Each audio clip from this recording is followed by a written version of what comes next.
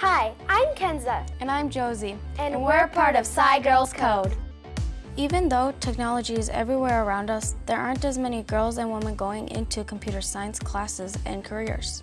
SciGirls Code is a pilot program that addresses this problem, using today's technology innovations to teach computational thinking and coding skills to 160 girls at 16 sites across the country.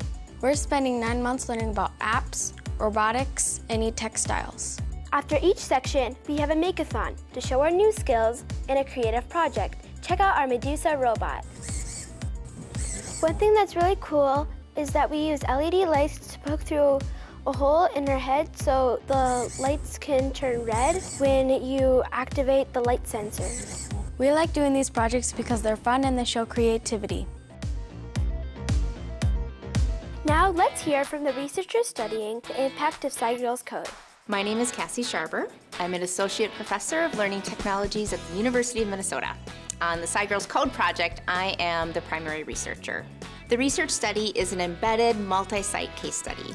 It's utilizing surveys, interviews, observations, and artifacts. We are exploring 3 questions in the research study. The first question relates to learning. So we're trying to understand how computational thinking experiences impact the development of girls' computational thinking. The second research question is focused on interest. We're trying to understand how SciGirls Code and programs like it impact girls' interest in and attitudes towards computer science. And the third thing we're trying to understand is participation. So how does engaging in SciGirls Code impact learners' perspectives and thinking about themselves and about how they relate to the larger world? The tool that SciGirls Code is using to connect girls across programs is called Flipgrid. This is how we SciGirls Code. SciGirls Code, SciGirls Code.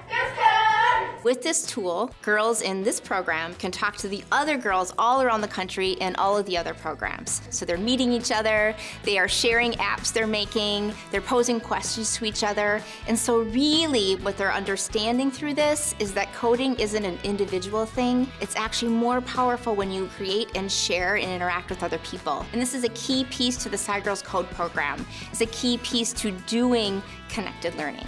To summarize the emerging findings of the research study so far, first, we're seeing an increase in confidence in girls related to coding. We're also seeing an increase in the shift towards future interest in pursuing computer science-related careers. And then lastly, there's just immense excitement related to computer science, computational thinking, and coding in general.